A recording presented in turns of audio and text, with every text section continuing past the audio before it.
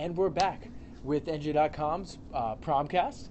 And my name is Craig, this is Joe, and we're coming at you with one of the last big weeks of proms this week. You can find all our coverage on NJ.com/prom. I don't know if you noticed this week, but one New Jersey student from East Orange went viral making her own dress. It's pretty cool, actually, the story, and it's just amazing the creativity to be able to do it. I don't know about you, but if I had to design my own outfit for prom, it would have been a mess. No Pinterest back then. No Pinterest. But no help. Congratulations to her. She was lauded all over the internet, so that's pretty cool. But this week we had an interesting race for prom of the week, didn't we? It was back and forth.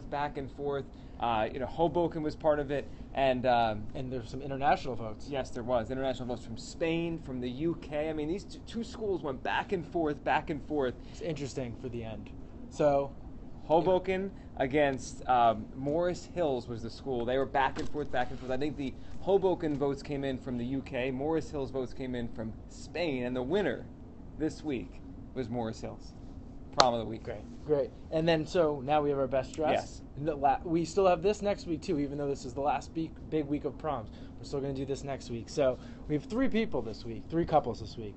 This was one of them. This is from Washington Township High School. And this one got a lot of play in the newsroom here. Everyone was really excited about this outfit. It looks pretty cool right here. And then these two, that was third place, and these two were first and second. And so we had Ewing High School, we had Hopewell Valley High School, and the winner this week for Best Dress was, of course, Hopewell Valley High School. Congratulations. Look at this one again. That's pretty nice.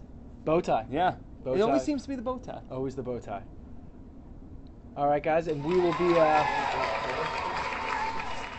And don't forget to check out all of the proms coverage this weekend. We have a slew of more proms this weekend. It's probably the last big weekend. There's going to be pictures. Don't forget to hashtag NJProms and check all of the coverage on NJ.com/prom. And don't forget to vote next week.